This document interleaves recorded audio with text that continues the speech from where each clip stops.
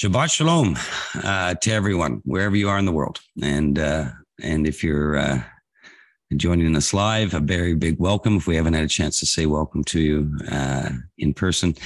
And for those who are joining us via the video, a very big welcome to you. And we encourage you and love to see you in person and come say hi to the community. If you've not said hi to the community, then don't be shy. Come and say hi. They wonderful group of people that are learning to get over ourselves at this time as we get closer to the end of the age and the return of the King. So if you're led to come and join us, just go to the rivershabbat.com website. And when you scroll down, you'll see Join Ours newsletter. You hit that subscribe, and all you do is put your email address, first and last name, and you'll get our weekly newsletter. And in that newsletter, there's a button at the bottom of the teaching that you can click, and that will bring you in to the live gathering, which is every Shabbat at 1 p.m. Pacific Standard Time. So if you've not come and join us, don't be shy. Come and say hi. We'd love to see you. Okay, we are continuing our journey on conformity or unity. Who was here or has gone through the conformity or unity at the start of this journey? Hands up if you've seen it. And if you haven't, I encourage you, again, because we are sort of looking at something in these foundational teachings. And so please go back and to look at that, because as a part of these foundational teachings, I've been reminded that to go back and to give some of these principles to the wider community, especially as we continue to grow and people continue to look deeper. So we're just looking at some things that can challenge us, and so. Today is one of those type of teachings where we'll just continue to be challenged and to look at this and what our journey is before Him and with others. And so we want to be able to look at our faith with some honesty and the integrity as it sort of plays around our witness. And our ambassadorship as we search matters out. So we've got this titled Ask Yourself. And what's that all about, Docky? So we got to ask yourself here, and I've got taker or giver. I'm going to give another quote here by John F. Kennedy, who's one of my favorite presidents. And even though some of you may not be too pleased with the behavior politically with the Democrat Party right now. He was a Democratic president, but I think John F. Kennedy would struggle to recognize his own party these days. But in either case, I appreciated a lot of the wisdom this man actually had. And he, to do his best in the political realm and the dynamics of, the incredible country of the United States of America. And he paid his life for the position and the stand he would take on certain things. And so I want to give that respect to him, because he made some very famous quote here that everyone will be familiar. Ask not what your country can do for you. Ask what you can do for your country. And we all know the quote, or we should know this statement, because it's very interesting. I've got here at the bottom here, ask not what the body of Messiah can do for you. Ask what you can do for the body of Messiah. And so what position do we take coming in and gathering as a community? Are we a people? Are we takers, or do we come as givers? And that whole position of taking and giving is it's not just a financial thing or, doing things for people we like or don't like, and, or all these kinds of things with certain agendas. It's really a position of, do we really engage with the faith in a way that would bring or bear fruit met for repentance, that would bring an outcome of true unity? And true unity is actually an outcome. Often the religious dogmas, which we talked about last week, are surrounded around the various forms of conformity. And conformity can be a real counterfeit to true unity.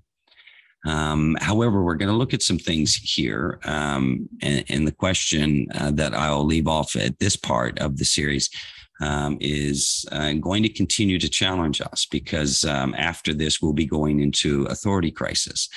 And everything we are experiencing right now in the world is relating very much to this whole conformity unity aspect. But Rome has its version, but we also have to work through these things as a community. And what we experience coming into the body. And quite often, and it's sad for me, but I see almost this this secular political type behavior is constantly brings its way into our faith and into the community. And Rome, it's got its own journey, but we are not to bring the behavior or the attitudes of Rome into the body. And we don't know it, but we get influenced by what's going on out there in our daily lives. And then we bring that to our gatherings. We bring this to the Sabbath. We bring this, which we'll be speaking about next week. We bring it even to the Moedims. We're not guarding those things that are his. They're his appointed times. That includes the weekly Sabbath. And then we have, of course, the spring and fall Moedim. And so what are we bringing to this? And so, of course, John F. Kennedy wasn't speaking from a spiritual body sense, but the actual point he was making is very relevant. You're all coming here today, and is it just as a taker, or are you actually coming with a heart of giving? Now, you're saying, well, that's a little bit more difficult, of course, when we're, gathering online and we're scattered and we're dividing everything else. But I'm going to challenge you as we go through this, that statement, I believe, if we were to apply to the body, is purely a heart matter. And it won't matter whether you're gathering in a live gathering like this, whether you're gathering physically at the Moedim or on your weekly Sabbath. So I want you to keep that in mind here. Ask not what the body of Messiah can do for you, but ask what you can do for the body of Messiah. I often challenge the discipleship environments in this way. I say to the men that we get together in the stables and things like that.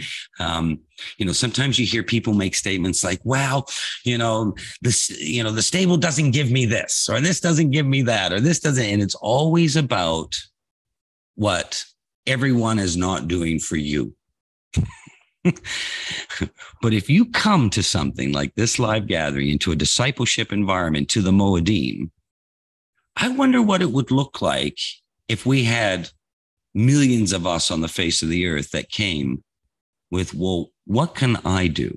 What can I give? What can I be as a part of this gathering? Or is it always just about what everybody is not doing for me? Woe is me. I'm not happy with this teaching. I'm not happy with this gathering.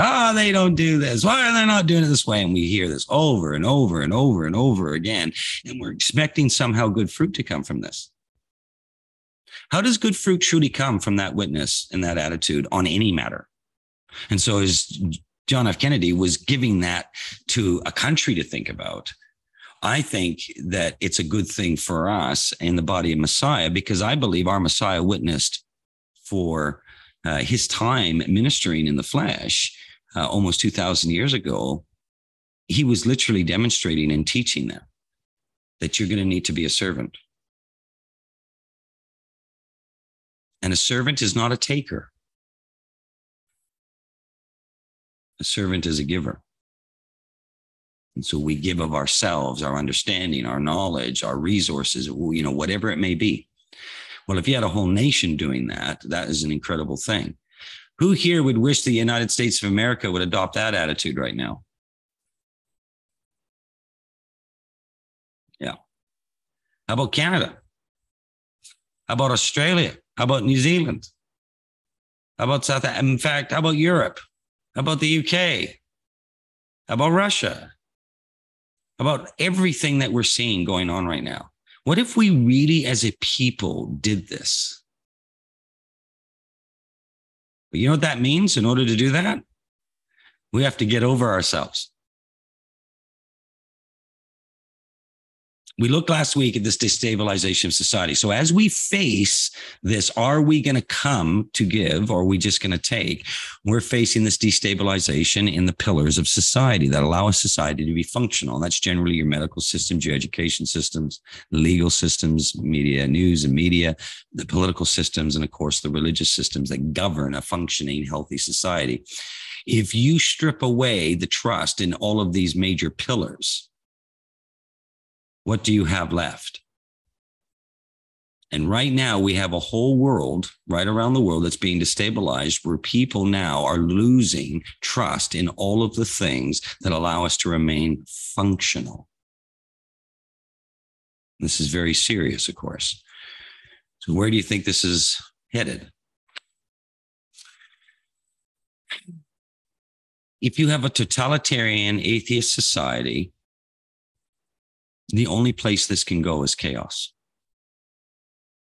There is actually nowhere else it can go, because their belief or faith structure is actually in the state or the society that governs them. Now, we are a part of the kingdom from heaven. We talked about this last week. We are in a different position. We are watching this happen in our eyes. We are looking at this destabilization of the global order from a faith perspective. But what if you didn't have that? What if your faith was in the very thing that's being destabilized? And so we talked about that. And of course, the example I used was environmentalism, one of the most dangerous religions on the face of the earth right now, in my opinion, this cult of death.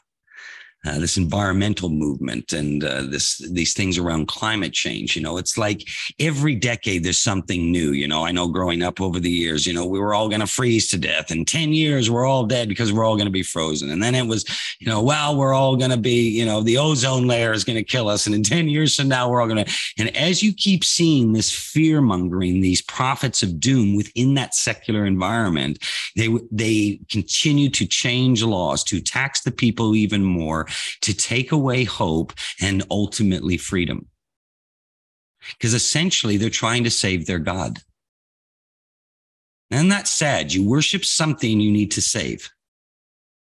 Think about that. Well, if you take the nurturing instinct, particularly in the woman's design, and you've got to save your God, that's a very easily manipulated position now in society. Because the nurturing design, particularly in the woman's design, will seek to save that child or that God or that religion. And so this is where you can start to get, and we're seeing this huge divide and division starting to be pushed into this totalitarian situation within atheistic Rome. And it's actually dividing people. It's actually separating families, spouses, systems. And we're seeing this come in as they manipulate and as they indoctrinate people into going, well, we've got to do something to save our God. And so we get these misguided lies that somehow there's a thermostat on the earth. And as long as we do this, we can turn it down and we'll save our God. We'll save Mother Earth if we just play with this thermostat. Now, what happens when you get into that, of course, is that the science and the state that's all around this, they only allow you the data that they want you to hear and see. So, of course, if you're playing on the nature, you're playing on fear, and all these sorts of things, you can be indoctrinated or conditioned to agree to almost anything. How serious can this get? Well, it can get as serious as, especially when fear turns to hate. And the loss of freedoms and livelihoods come into it, you can actually put into a society indoctrinated acceptance of genocide. We've actually seen examples of this in our human history. One of the most recent, of course, that we're familiar with was what happened in Nazi Germany, where normal police officer one day is doing their job in Germany, and 10 years later, they're taking a pregnant woman out the back and shooting her in the head and thinking that somehow this is actually good and is required. How do you take that family man just doing their job as a police officer to that action? And if they could have seen themselves 10 years in the future, they wouldn't have known what they were looking at. By the time it arrived at the time that they would actually do it, oh, believe me, it was for the greater good.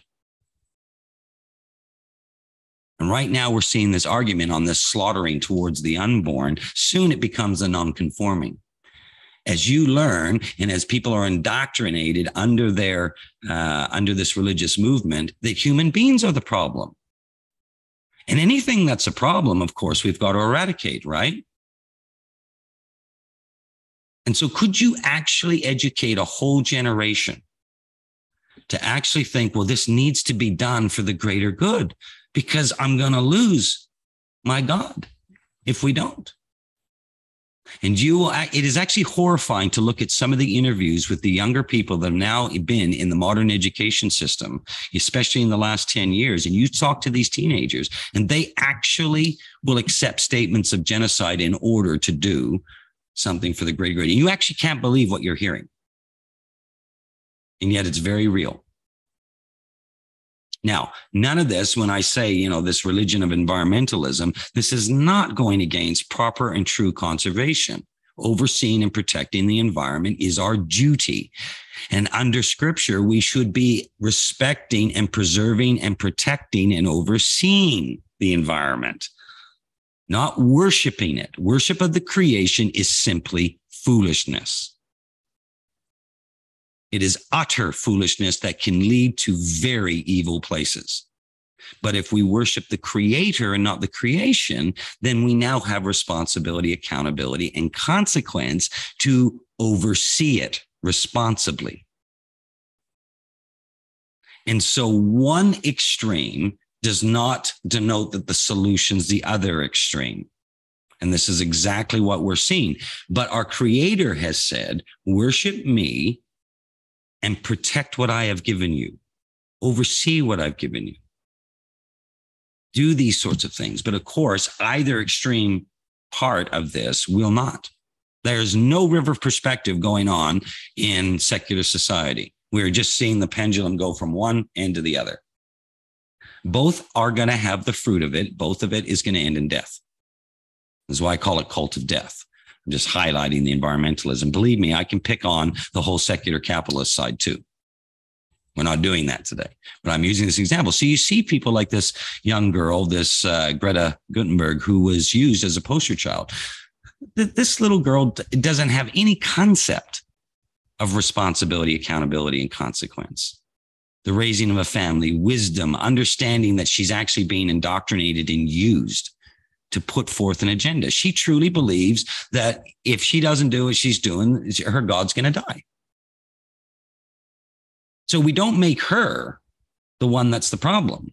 The one is the problem is a society that would use a child, which it has in the last 5 years, manipulate that child to manipulate other children into doing this. And it's wicked and it's evil. So the face of what we see going on out there, we can tend as people to blame the faces. Well, we do this with politics too, don't we? And then it's taken into the family or it's taken into ministry and everything else. Well, it's always if I can point the finger at someone else. We've got to get out of this, not be trapped in it. We need to have our creator's perspective on all these things. So Rome is on life support right now in front of our very eyes. We are hanging on the last vestiges of a society that is going into collapse. Our Western society is going to collapse. And as Hasatan weaves the three main power structures, superpower structures of the earth, you've got China, you've got Russia, and you've got the global New World Order. And the three of them are not agreeing on things. Now, Hasatan doesn't want them to. He's going to weave them to come against each other. The ultimate chaos, because somebody plans on presenting himself as a hero. But what the God of this world is doing, he's going to pull the stability plug first, so that men's hearts will fail them for what's coming upon the earth. I mean, only a God is going to be able to bring solution to this. We're going to be getting into this after Sukkot in something called the Messiah deception. But right now, we are under this whole scenario as we're watching it play out on the news. We're watching our world global order structure is essentially now on life support. And this is going to require something to step in. Okay. So the way Yah describes us, and last week we went through these things and we said, well, children, sheep, donkeys, and wolves is generally the animal shadow pictures that we'll find throughout Scripture on how our behavior in the fallen state is described. Now, the first three of these, okay, yes, children can be imaginative, disobedient. Sheep can be fearful and scatty, and donkeys can be stubborn and noisy. However, they can all give as well. Children can give us some of the most beautiful gifts we can see. You know, the lambs, they can give us the clothes on our back, and the donkeys can carry the burdens for us. The interesting one in the natural environment is the wolf. The wolf just takes. It never comes. The wolf does not live a world. Now, I'm not picking on dogs here and canines and whatnot. I know we've taken wolves and made them wonderful little pets. You know, I love dogs. But in the true natural order, in the true biblical analogy, a wolf never shows up saying, what can I do for you? Okay. We need to be honest with why the Father is taking the creation and using this example. A wolf just takes. It never gives. And so what we're warned about scripturally are wolves, those who will just come to take. And that's what they're doing. And so they're used as a culling mechanism in the Father's design in the fallen state to keep things under control. But that's not their form of giving. That's their function. So they do have a place in the order, but their place is only from a taker position. I hope that's very clear for people to understand. So we looked at that. And then, of course, that led to the fig leaves, you know, and I went back to Bereshit in Genesis 3, 7, 8. Then the eyes of both were opened, and they knew, the yada, to know, to perceive, to discern. Okay, so they literally were able to understand something has gone down. The consequence of their choice has come into being. And as a result of that, they knew that they were naked. So the shame of that naked was being felt. So their immediate reaction in a fallen state now was to sow fig leaves, to cover up, to hide. So they sewed the fig leaves together and made themselves loincloths. Now, it's very interesting what they sought to cover up, because we're going to see a reversal of this in the New Testament of the Brit Hadashah. They heard the sound of Yah Elohim walking in the garden in the cool of the day. So there's a direct interaction here with the king. And the man and his wife hid themselves from the presence of their creator. You mean that this got so bad that they were seeking to hide themselves from God? Not actually go into repentance, not to turn in this state. We're going to hide ourselves, and we're going to do this among the rest of the trees. Well, it's very interesting. The root word there, the hagor, is to girdle, the belt. They're actually making out of their fig leaves. Well, we see the reversal of the garden coming up here in the Apostle Paul in Ephesians 6, 11, 12. He says, put on the whole armor of Elohim that you may be able to stand against the schemes of the devil. So he's saying literally, okay, this happened to Adam and Eve. Notice what's going on. The adversary comes in. There's a great deception that's gone down. Their way of dealing with that reception is putting on some fig leaves to cover their shame and hiding from their creator. All right, Paul's going to reverse this in the statement of this great statement of the armor. You know, we think of it as the armor of God, but there's a true order here regarding spiritual battle. He says here, for we do not wrestle against flesh and blood, but against rulers, against authorities, and against the cosmic powers over this present darkness. He's directly relating this to the spiritual enemy, against the spiritual forces of evil in heavenly places. The equivalent in the Hebrew there from the Greek is Ra. Interesting. So this is definitely spiritual. It's definitely deception from the adversary. And does it link directly back to the original fall of the creation? Absolutely it does. Therefore, take up the whole armor of Elohim that you may be able to stand in the evil day, having done all to stand firm. This is not go and attack. It doesn't say to be able to go out and attack and throw your agenda on everyone's faces and you're the savior of the body of Messiah. It's saying that you are the target of deception and to stand firm. And how are you going to do that? The very priority that he gives. Therefore, having fastened the belt of truth. Instead of your fig leaves and hiding and turning away from Elohim, I want you to put on his truth in place of your nakedness and your shame. And having put on the breastplate of righteousness, his righteousness, which covers your heart, which is what this is all about. Heart circumcision. This is the very order of priority this great apostle, given and designated by Yah from an incredible position of repentance to bring forth, and make no mistake about it, he goes right back to the garden here. He's going to reverse this. Instead of your fig leaves, I want you to put on my truth. Well, okay. And then I want you to guard your heart with my righteousness, which is going to, if we can bring in and not deny the power of the Ruach, it's actually going to end up in heart circumcision. So this is interesting. So then we used the example last week, of course, of Yaakov and who would bring about, identify in scripturally the people of Israel. And they would come out of slavery, which we've all been in your whole life. By the way, none of you are free. You know, you're under the God of this world. Every time I hear people scream, I'm fighting for freedom, I'm doing all that, I'm thinking, really? You do realize you've been in bondage your whole life. And they're like, oh. And some of you now have made it here today because all of a sudden something called the covenant, which is given to us in the Torah, came into your understanding. Now, that can also lead to understanding the blood that covers us in order that you may even have a chance to do that. Unfortunately, in our brothers in modern Judaism, they don't understand that yet. So they're flying partly blind. And in Christianity, they don't understand that the very thing that they're being brought into is his righteousness. And so they're flying partly blind. But what Teshuvah can do by not hiding, by turning in this place of nakedness and shame, we can start to drop the fig leaves. We can start to have an honest walk. But we have something called Mystery Babylon that is trying to sow fig leaves at a breakneck speed in whatever religious dogma you're going to involve yourself in. And you don't know it because most of you wouldn't do this. You're not knowingly sowing fig leaves, but that's what you've been doing for a lot of your journey so far.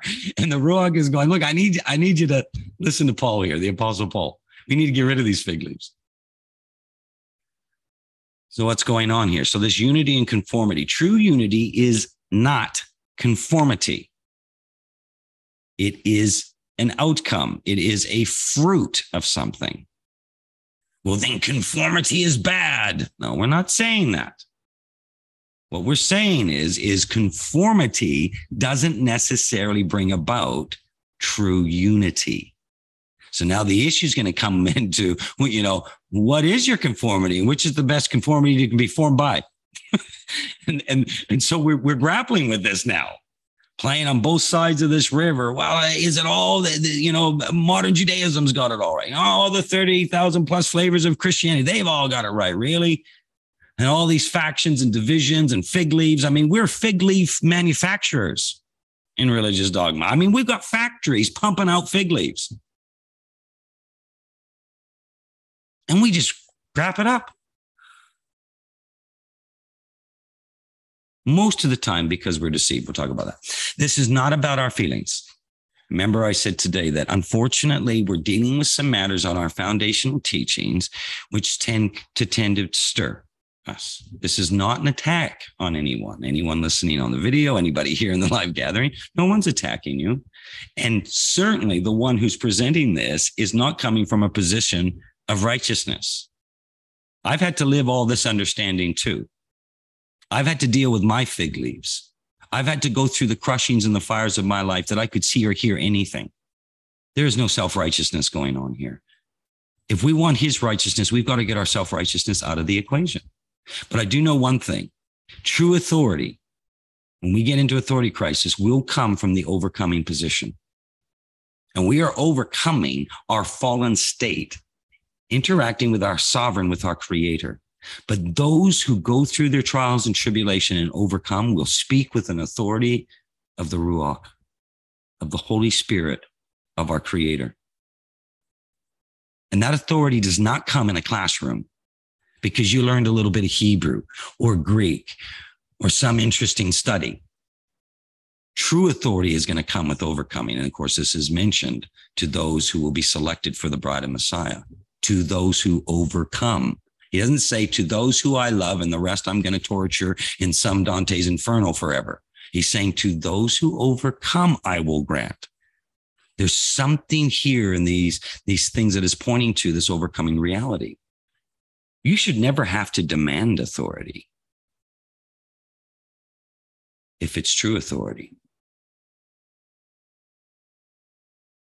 Not to someone else who's in teshuvah. The only time people have authority issues is when they're not in repentance themselves, and the person that's demanding the authority isn't in repentance. Well, we've got two parties here not in repentance. How's that going to look? So the teachers, the prophets, the rabbis, the pastors, well, they're not in repentance. And now everybody's showing up, listening to whatever it is they're saying. They're not in repentance. Wow. We wonder why it looks like a mess. Nobody's coming to the party as the giver. Everybody is taking. If we're not in a place of teshuvah, or metanoia in the Greek, or repentance in the English. This is not about unity at all costs. No way. His unity is an outcome. Our pursuit is Messiah. And again, this is where I often make these statements. People say, well, I found Torah 3 years ago. No, you didn't find Torah. It was never lost. Well, I found Jesus on the Christian side. No, you didn't find Messiah was never lost. So whatever your understanding of these things are, they haven't gone anywhere. You didn't find anything. He called you. And maybe just something in your life, be it a fire, a trial, a sovereign choice to turn to him, has allowed you to get to the point where you may even be hearing a message like this. Okay. So we have had the luxury to behave badly, a lot of us, many of us. And again, I'm generalizing here. So, I have to. We're talking about something pretty big here. It's called the body of Messiah. So, there's certain things that, apply and are applied to different people at different times. But all of this has come from a perspective where we know that our Creator has got us to this place, but we've had these lives of hurt, unforgiveness, bitterness. We've lost trust in systems, in parents, even in friends, and all of this. And so we're bringing all of this stuff to the party, and we're hurt. We're hurting as people. And then suddenly, well, if I can just grab some fig leaves, I don't have to deal with my hurt. I can just grab the fig leaves and I can still participate in the faith. Well, what could that look like? Is it possible that we can start lobbing off ears and all this kind of things? Is it possible that we could take our fig leaves and use that as a form of self-righteousness instead of his righteousness? Let me suggest to you that persecution in our lives is the ultimate litmus test in all of this. If we're going to truly walk in his truth, we're going to experience being persecuted. And the early Kahal knew this. In 2 Timothy 3:12-4, it's recorded and says this: indeed, all who desire to live a godly life, in other words, pursue his righteousness, not all those who are perfect and, don't make any mistakes in the flesh. Doesn't say that. Those who are willing to live a life pursuing Elohim's life in Messiah, in other words, under his blood. The whole way to pursue the righteousness of Elohim has been paved in his blood. We are not to take that lightly, but in our religious fig leaves, we often will. It says here, you will be persecuted as a result of doing this. Not you might, you will. And whether that persecution is from a son, a daughter, a family member, the Roman system, the one that's always left out, how about the religious? Do you know the guiltiest thing I have seen in the walk of the faith for those persecuting others has come from Mystery Babylon, has come from the religious dogma, has come from the so-called faith side. The most persecution I've ever experienced in my life was not secular Rome. It was actually other believers. While evil people and imposters will go on from bad to worse, look at this, deceiving and being deceived. So they can be doing this unknowingly. But as for you, so right now he's wrapping up this whole secular Rome, the whole Mystery Babylon side of things. You got nowhere to go. Evil people and imposters will go from bad to worse. That's going to happen in this time domain. Deceiving and being deceived. Be that religious, be it secular. But as for you, continue in what you have learned and have firmly believed, knowing from whom you have learned it. How did you get here? How did you really get here? How did this happen? We're all here trying to now help each other be in a place of repentance, seeking out a matter to see where these be so, trying to understand the faith at a deeper level. And I'd be very surprised if anybody here gathering live has not experienced some form of persecution as a result of doing that, be it secular or be it religious. Yeah, I can see a lot of you nodding. Yeah, this is going to be the litmus test of your faith.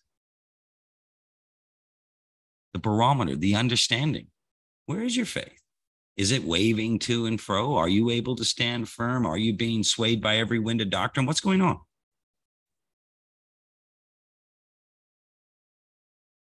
Yeshua, knowing this whole environment and what would befall the early Kahal, gave a pattern in discipleship based around these three principles: questions, repetition, and parables, and prayer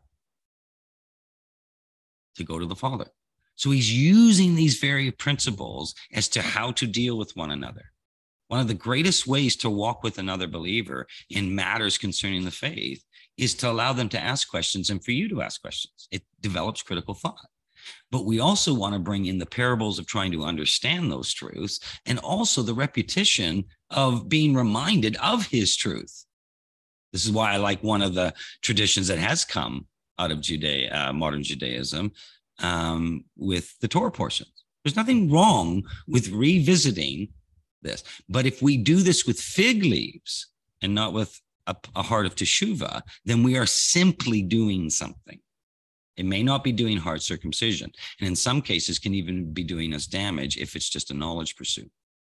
Okay, this is a scripture in 2 Corinthians 10:3-6. This is a very misunderstood scripture because a lot of the English is very poorly translated. I'm not sure I've read even one good translation of this area of Corinthians, no matter what it is, whether it be it just doesn't matter what English translation you have. And yes, there's some, English translations out there, I believe, that are better than others in certain ways and these sorts of things.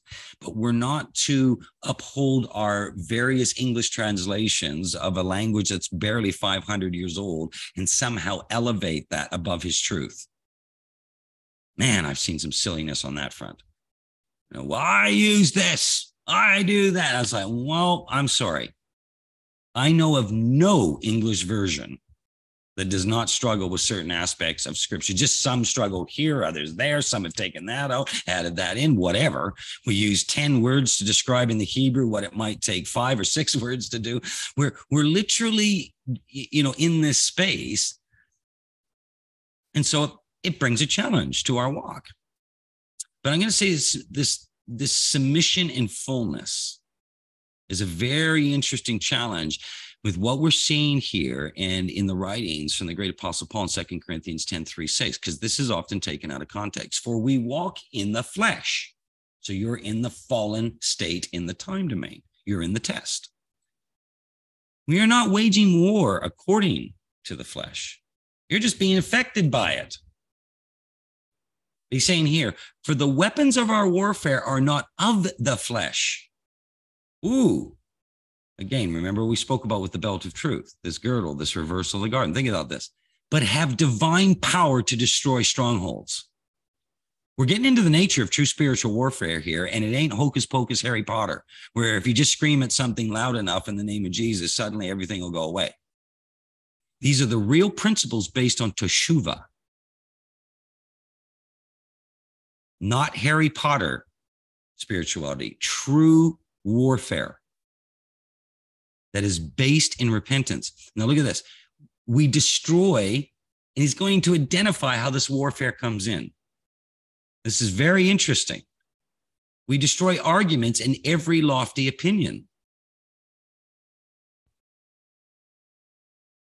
The hupsma. This is interesting here in the Greek. The lofty opinion. Look at this. Thing elevated, height, elevated structure, barrier, to lift up high. Wait a minute. Could this be referring to the faith? Do you mean that spiritual warfare in its essence is in the house? Wait a minute. What's going on here?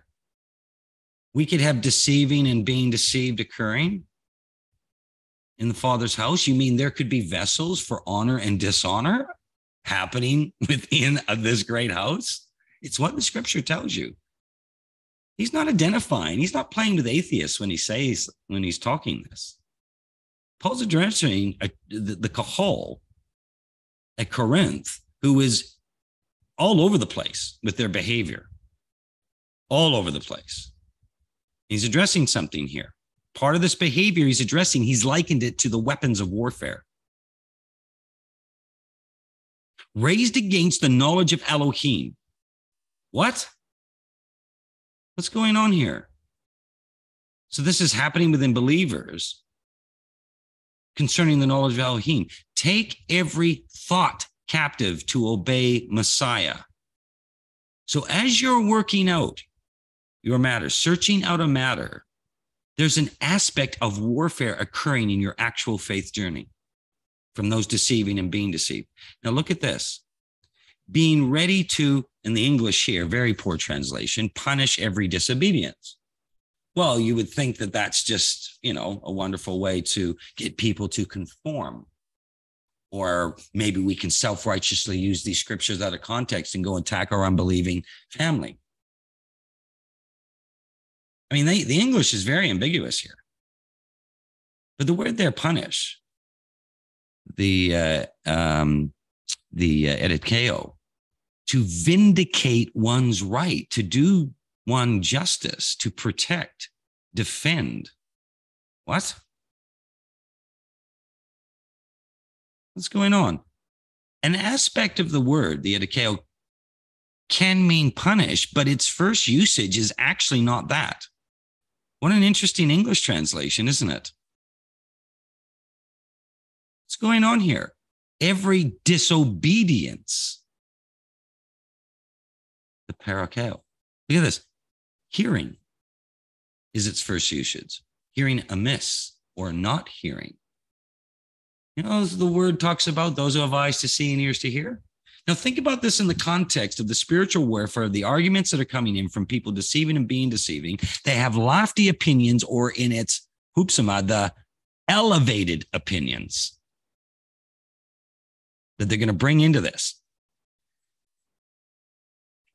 There seems to be, as a part of being able to have divine power to destroy the strongholds of these actions, which is the true antecedent of the scripture, is to be ready to do one justice and to protect and to defend when they can't hear, until you come into the obedience is complete or the submission is in fullness.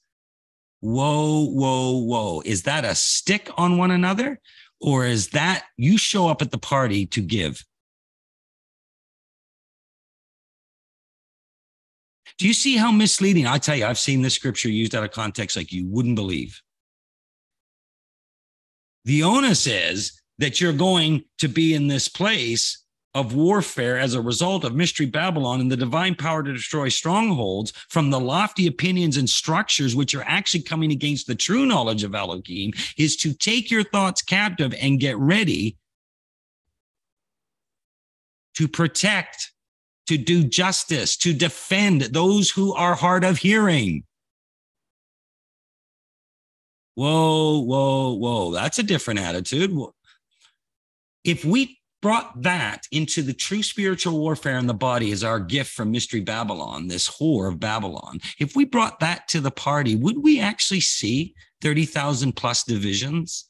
Would we really see all the factions in Judaism? Would we really see all the hurt, mistrust, and damage that is being done by people who believe to other believers?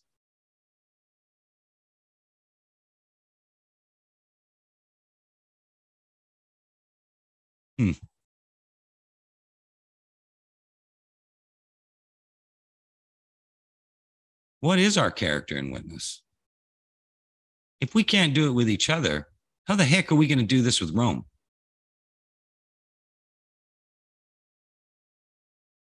Oh, well, those pagan sinners just need to listen to Elohim Curtis, because Elohim Curtis is the righteousness by which all will be judged. Does that sound right to anyone? Oh, we've got so-called leaders in the body doing just that.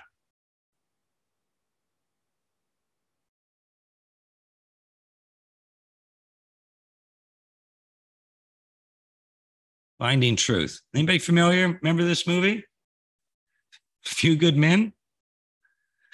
Love the title of that movie. A few Good Men. You know, it actually says the workers in the end of all of the end of the age, right? The harvest is great and the workers are few. Look at this. I want the truth. You can't handle the truth. That's what a courtroom in Rome looks like over a military case that the movie was based on. And I still think that looks a lot better than a lot of the behavior I see in the body.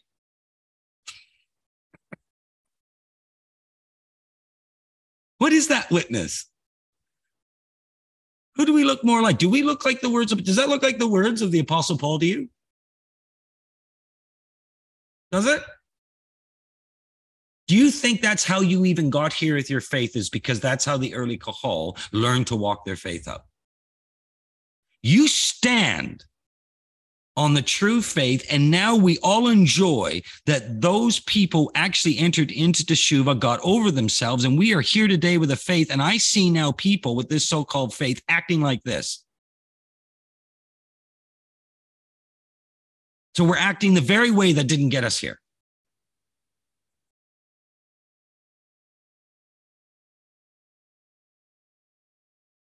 And now I'm using a Roman Hollywood movie to demonstrate that we're actually worse than they are a lot of the time.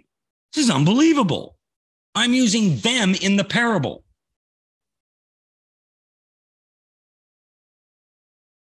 Yeshua also did that. At least amongst the Pharisees, the Sadducees, and the scribe of the religious system at the time. Interesting, isn't it? I'm finding myself doing the same thing my king did almost 2,000 years ago. How did that happen?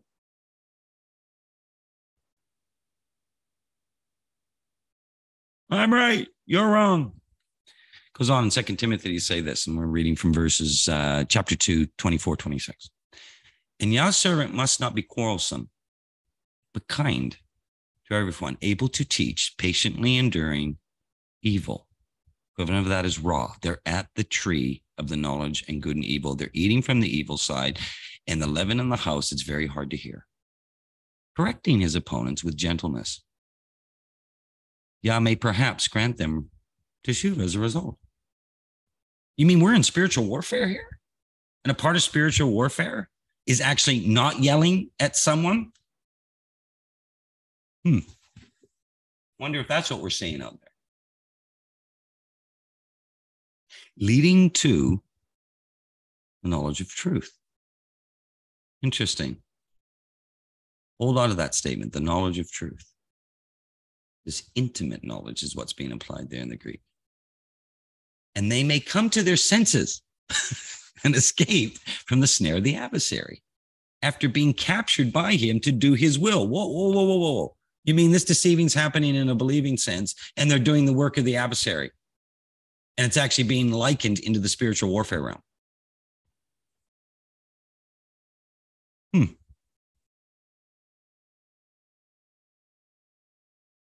Is anybody finding this a little bit interesting?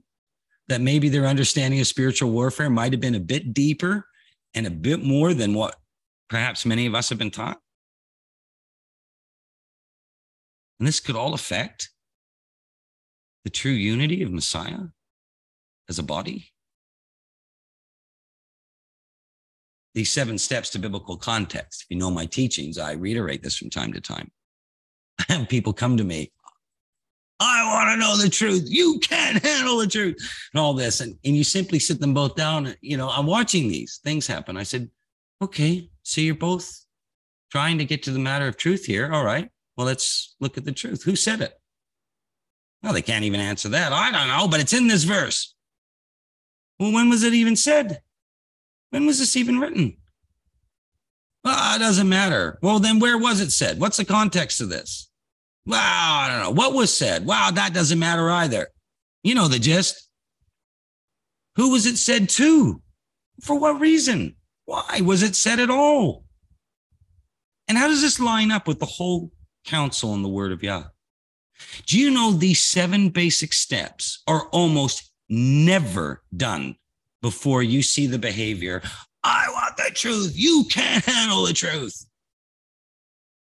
So I've now got 2 sisters or 2 brothers or a brother and a sister, and they're all yabbering at each other and something warned about by Paul. And they can't even answer these. The actual biblical context is so far removed. But that's okay, because I'm the righteous one for which everyone is judged by. And my understanding of the truth right now is what the judgment that my brother and sister will face, because I'm on the throne. Anybody offended yet?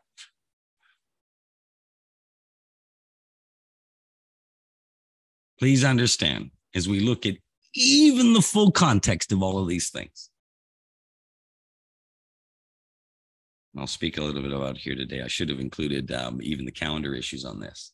Do you know that as we work out our faith, there are some things that are above our pay grade? Do you know the division that I see on the, God the Father, God the Son, the name of God, flat earth, calendar?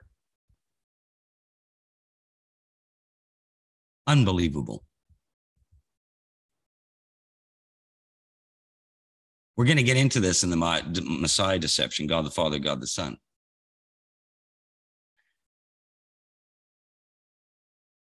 You'll have a Q&A available to you after this. I'd like somebody on this screen to come and tell me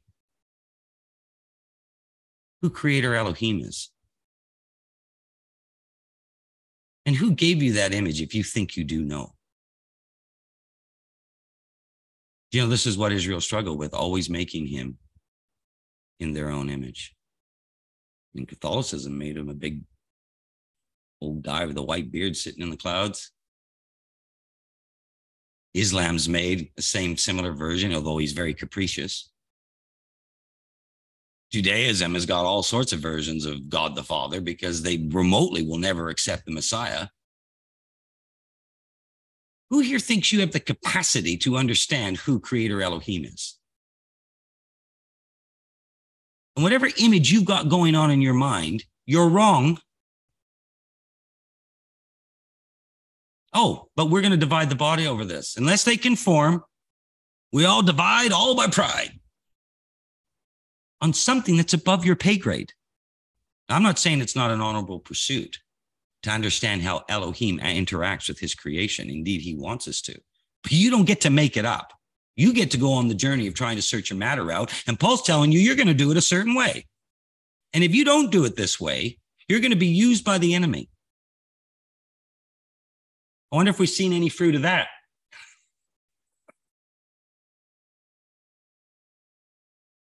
What are you telling me, donkey? I'm just using a few things here to make a point. What are you telling me, donkey? That I don't know who God is? Well, Creator Elohim, no, you actually don't. You don't even have the capacity to understand that. We can comprehend Yeshua.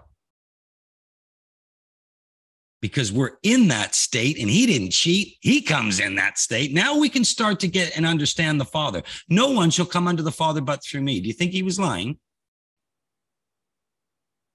We're instructed not to make Elohim in our own image, but we still think we can. And now we got all this stuff coming in the body.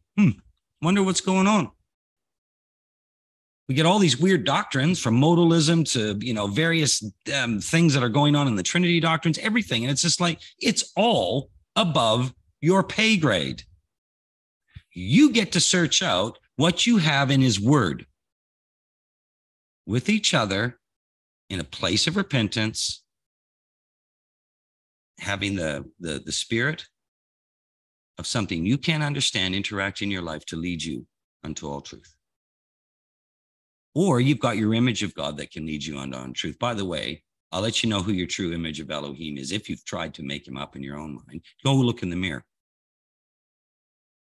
There's your God. Anybody offended yet?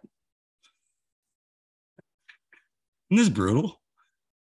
And by the way, I've had to say this all to me long before any of you, okay? Do you know what it was like waking up one day and realizing what God looked like? And I'm looking in the mirror and I'm going, well,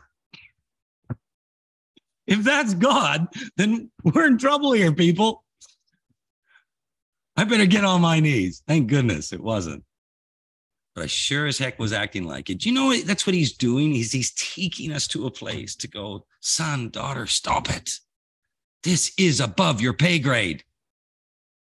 Stop it. But we hoist it upon each other in this quarrelsome, dividing way.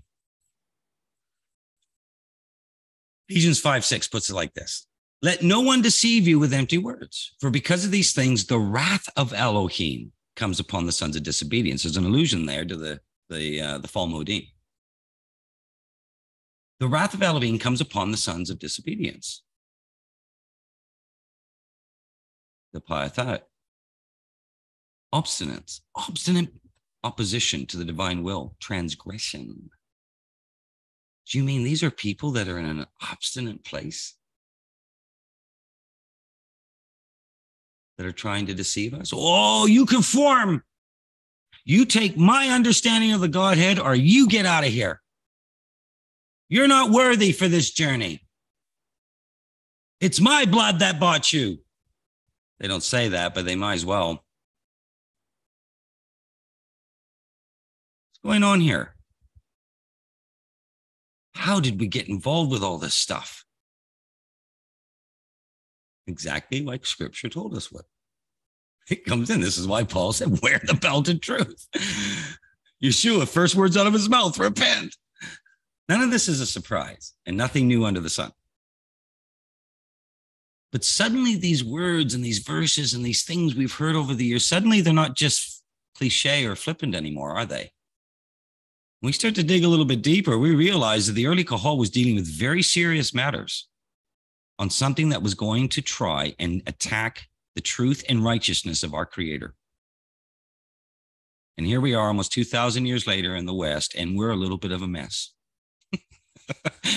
And maybe we want to revisit the principles the early Kahal had to deal with in order that we may bear or start to bear fruit meet for repentance. All of us. Who is trying to deceive you? 1 John 2:25-26 says this, and this is the promise that he made to us, eternal life. I write these things to you that those who are trying to deceive you from what? Eternal life. This is direct reference to Yeshua Messiah. If you ever want to spot the adversary, I promise you, it will attack the blood of Messiah. It will attack the sacrifice, the lamb.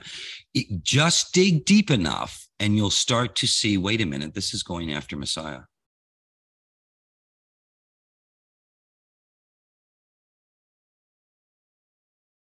This mystery Babylon, these occult influences that we see in modern Judaism and Christianity, man-made traditions, lies and confusion that comes out of it. creating the scattering and the division. Because people have more of a fear of man once they get involved in conformity and not Elohim.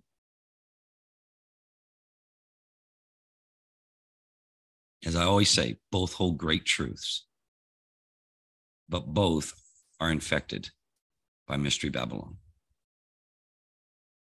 Come out of her, my people. Because if you don't, the fourth matter of the covenant, the ambassadorship, is going to be at stake here for the third. Thou shalt not take his name in vain. That doesn't mean using his word his name as a swear word or something. This is literally our ambassadorship. The witness, our witness. This warning of a great delusion. Christianity has not suffered from last days apostasy, as they try and say. They're all trying to wonder what's going on right now. It was birthed from it. It's always been infected, and the denomination and movements after movement after movement. The instruction wasn't from Yah, become a good Christian. It was repent and come out of her. I'm not picking on my Christian brothers and sisters here, but we need to understand this, because you see a whole bunch of things. Oh, well, Christianity is suffering from no. The leaven in the house is coming and being exposed as we come to the end of the age. Absolutely. About our brothers in Judah. Ancient Judaism has not suffered from being forgotten. Modern Judaism has been corrupted from within. It doesn't mean the great truths aren't there that they hold. But are you telling me somehow that fallen man trying to deal with a deception that has been allowed to exist and created for the purpose of testing and sifting, and the mystery Babylon warned about over and over and affected the whole house of Israel right from starting in the garden, which the Apostle Paul took it to? You mean to tell me that we're above this? I think we need to repent.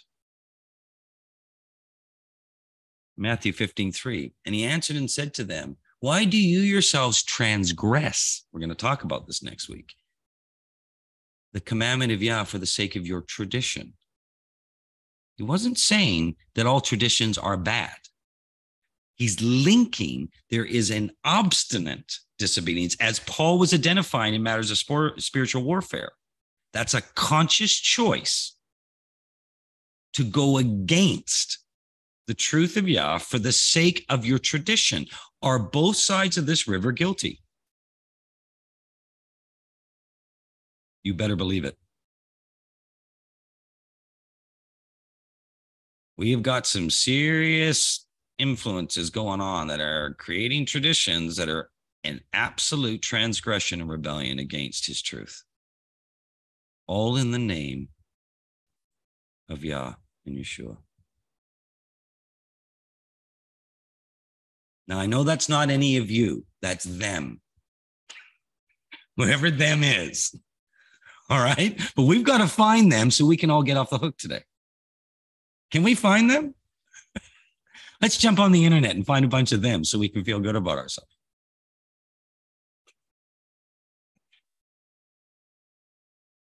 The art of deception, the church.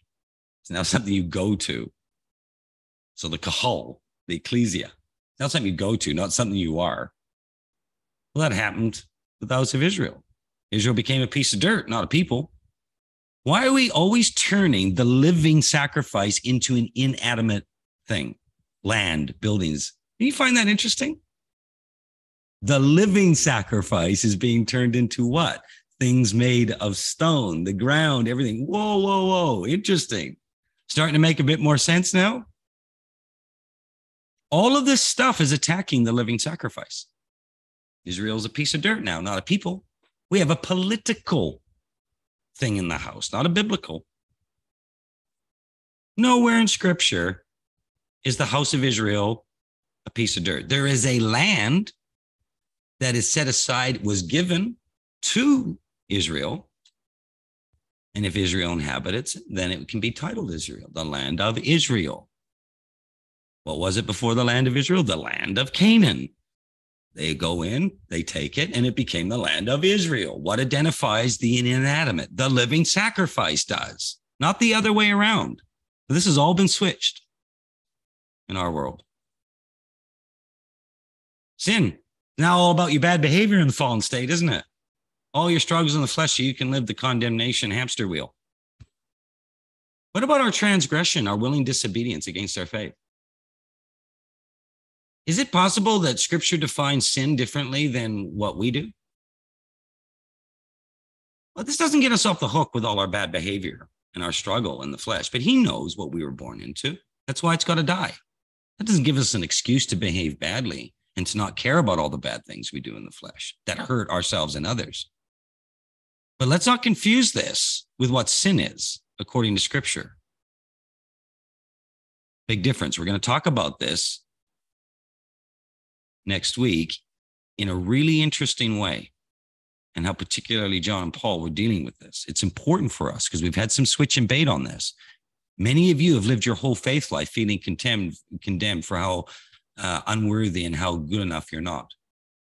Because you go for a while not doing too bad, and then suddenly you're back in bondage, in condemnation. The adversary, Satan. Now we got all these good, good versus evil New Age concepts. It's not good versus evil. You're in a fallen state participating from the tree of the knowledge of good and evil, and there's an adversary here that is allowed to test us. Yes, we experience spiritual warfare as a result of that. But what is spiritual warfare? But there's no boxing match at the throne. I mean, some people's image of Elohim, they'd honestly think he was sitting there trembling sometimes going, what's Satan doing now? You know the word, he's answering to the throne. A vessel allowed to exist for the purpose of fulfilling Yah's plan of redemption. Or we can have Harry Potter again. And Satan and God are having a battle. Who here thinks the created can actually stand up against the creator? I don't care whether you're angelic host or whether we're been inserted in this fallen. Who thinks here that there's possibly could ever be a boxing match with the throne?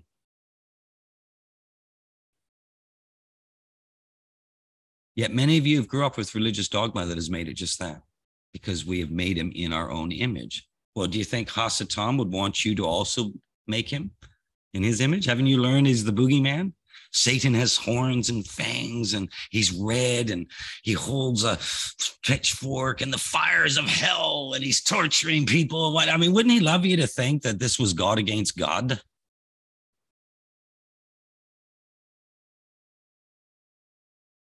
And all the various hell doctrines with it. This Elohim that loves you so much is going to torture you for all eternity for being born into an existence you never asked for, had any say in, and no control over.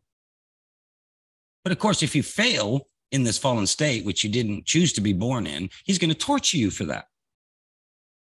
Unless you can pay your penance.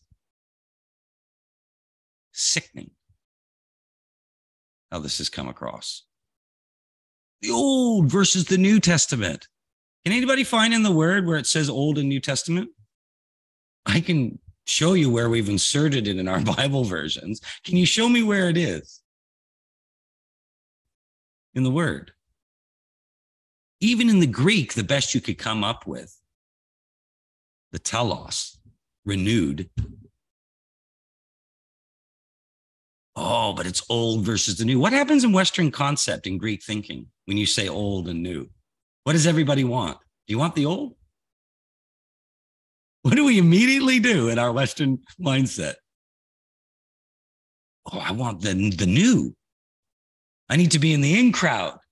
I want the newer thing. This is what we do. I'm not criticizing anyone. This is what happens in our thinking. Well, there wouldn't be anything in Scripture that warns us that there's going to be something that is actually testing and being adversarial to the believer that might want us to think certain ways, that might indoctrinate us certain ways, that might deceive us certain ways. There's nowhere in the scripture that warns us about deception.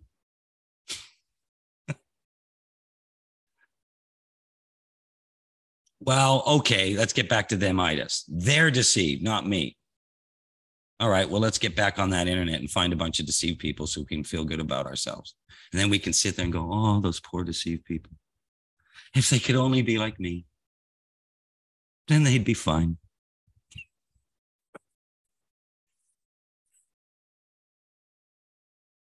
The Sabbath day does not matter. Really? We'll talk a little bit about that next week as well. Okay. Talmud versus his word. By the way, you're hearing a teaching from me to you today. Other than when I'm reading the word, I'm giving you Talmud. Okay? You need to, it's a teaching. The issue is, does my Talmud align with his word? Now, in Judaism, they'll have their Talmud, the Mishnah, their oral, Torah, as they call it, these sorts of things. But does this align, all the arguments and grappling and the opinions and the lofty opinions and the structures put in place, does it align with actually the Torah? You'll find that much of it really does and can give us great insight, perhaps, from that revelation and those teachings of truth into the Torah. But you also find much doesn't. What about the Christian bookstores? Well, it's Judah that has all the Talmud, right? Has anybody walked into a Christian bookstore and just looked around? We have the nerve to point the finger at Judah? If we were honest, what Michael and I would do is we would go Olive Branch Talmud, Donkey Speaks Talmud. And when you read the word, now you take that Talmud and you search a matter out. Is this brother serving Elohim and does it align with his word? That's the challenge here. Or am I elevating my Talmud even above the word so that everyone here can conform? Whoa. Do you know, sometimes I can be offensive to other teachers. Imagine that, eh? Why? Because they don't want to hear.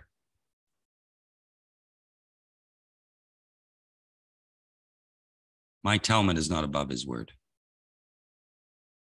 The question is, as we look at it, as we go through, as we overcome it, as we receive revelation, as we work a matter out, as we do all these things, how are we doing it? I'm hoping my Talmud is lining up a lot more with this truth these days than it did 10 years ago. How about you? How about your Talmud when we're giving our lofty opinions to others?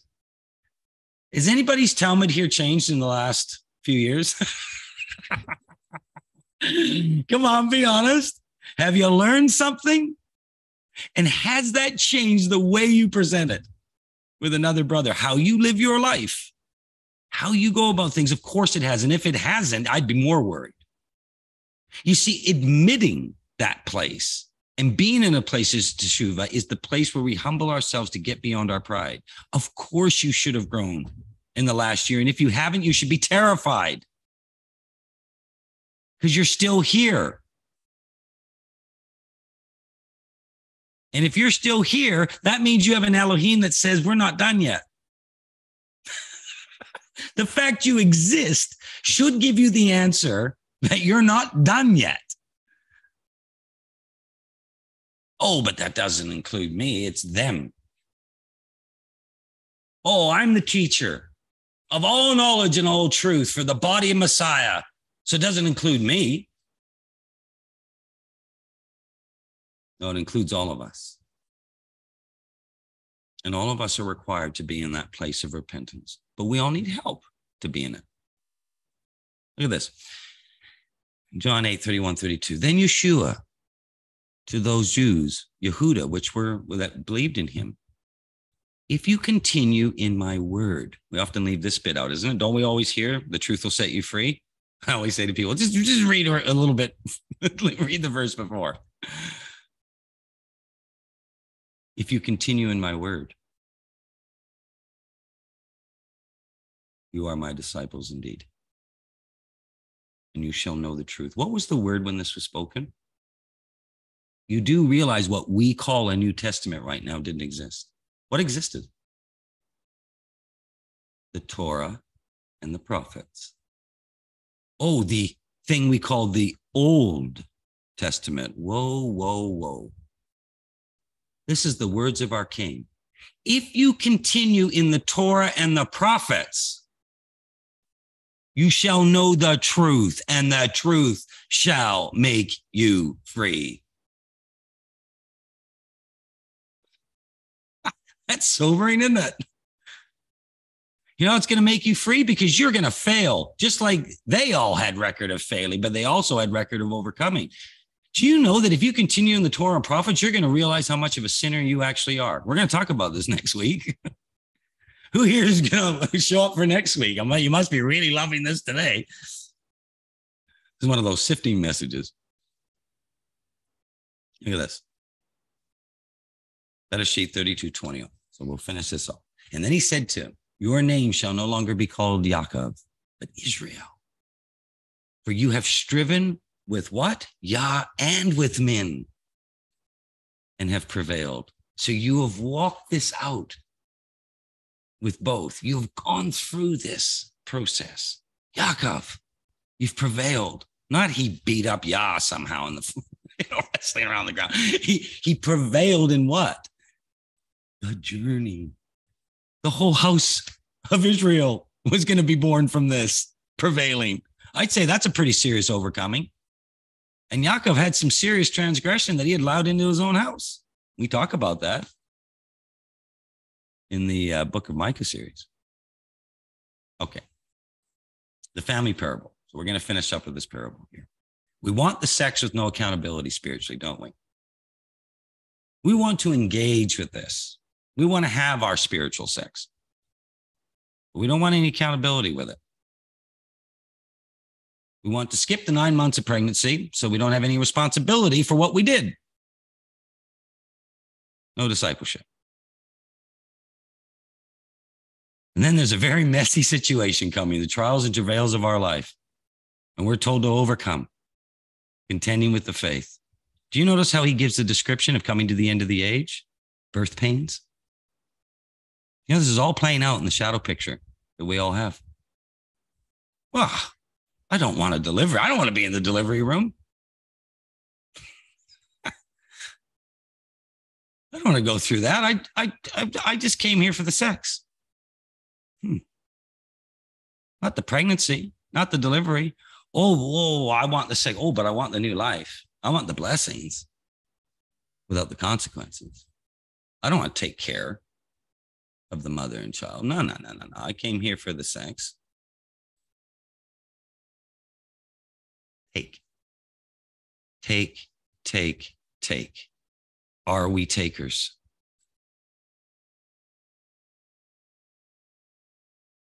Second Timothy 3:15-17, which we've been speaking a little bit on this particular session today. And how from a childhood you have been acquainted with the sacred writings, which are able to make you wise for salvation. Whoa, you mean the Old Testament can help me become wiser in matters of the plan of redemption? Yes, but include the faith in Messiah Yeshua. All scripture, no New Testament here, is breathed out by Yah and profitable for teaching, for reproof, for correction, and for training in righteousness. You mean the thing that is going to play a part in the circumcision of the heart? Yes. And that the man of Yah may be complete and equipped for every good work. I mean, he can use me. The more I grow to the fullness, that submission and the fullness of Messiah, just like Paul talked about, the more he uses us. John 4:23-24. But the hour comes now, and is when the true worshipers shall worship the Father in spirit and in truth. This was a great fulfillment in an event called Shavuot that happened, literally fulfilled. And we've been walking this out in the last days, the last 2 days ever since. For the Father seeks such to worship him, spirit, and that they may worship him in spirit and in truth. So ask yourself, is conformity a sin? We're going to talk about this next week. How are we to view this now? Because we've been looking at this conformity or unity. Is conformity a sin? Just ask yourself. Let's finish it up here. So again in Timothy, having the appearance of godliness, but denying its power, avoid such people. There's an appearance of godliness going on. For among them are those who creep into households, capture weak women, or the nurture design that we started with here at the beginning of today, burdened with missing the mark or a miss of hearing. By the way, the whole kahal is considered the feminine in this picture. We got that? We have a gender shadow picture playing now. Of course, Rome's trying to even argue that one anymore. They've just gone crazy. But in the actual shadow picture, we're all supposed to be in the nurture right now. Interesting. And led astray by various passions. By the way, the nurture protector design is ferocious. So, that's where we get Mama Bear from. All right. The overseeing protector will do things that the nurture design will struggle to do in its form of protection. Always learning and never able to arrive at the knowledge of truth. Wow. Take.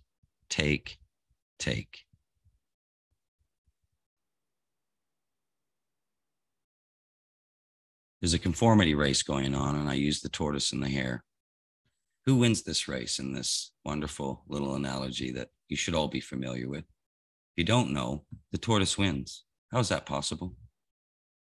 That hare is bouncing around to every possible form of conformity, always learning and never coming to the knowledge of the truth. You know what the little tortoise did? He just kept going. And that's my encouragement to all of you. Keep going in this conformity race. There is a truth, and the Ruach will lead us unto all truth.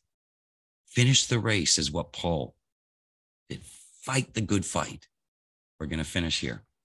2 Timothy 4 says, I have fought the good fight. I have finished the race. I have kept the faith. This is a heart race. It's heart circumcision. This is where we're going with our faith, or else we're going to be the hare that's bouncing back and forth in every form of religious dogma and conformity. And one day, suddenly we realize and wake up, I didn't cross the finish line. Henceforth, there is laid up for me a crown of righteousness. Wow, what covered the breastplate? What does the breastplate cover? The heart. The breastplate of righteousness, for which the Messiah, the righteous judge, will award me on that day. He's speaking to direct matters of an overcomer. Not only to me, but also to all of you who have loved his appearing. He came. He did not ask you to endure or do what he was not willing to do himself. And we're the only faith in the world that has that. And now we all long for his appearing once again. And those who do will not discard any of these words. You can discard me,